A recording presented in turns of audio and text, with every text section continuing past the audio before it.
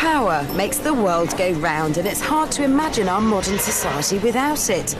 But most of that power still comes from burning fossil fuels, which many people believe is a major contributor to global warming.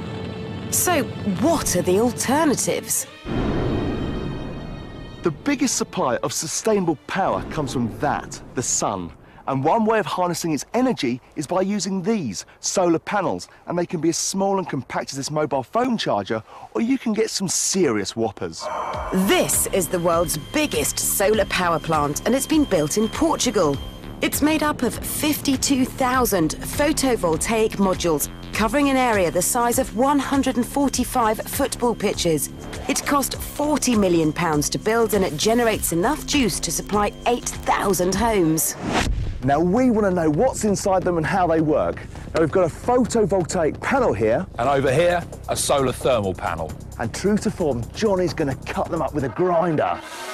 It's a little-known fact that Albert Einstein received his Nobel Prize not for the theory of relativity, but for the work he did on photoelectrics, the science behind solar panels.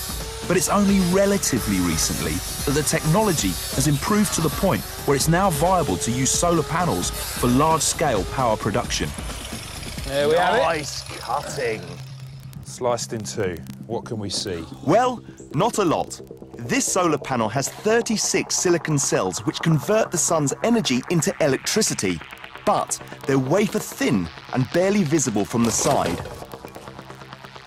Ooh. What you can see is the glass, which is there to protect the cells from the sun's radiation and indelicate handling. Next up, the solar thermal panel. These are specifically designed to use the sun's energy to warm water at a much lower tech. Good stuff.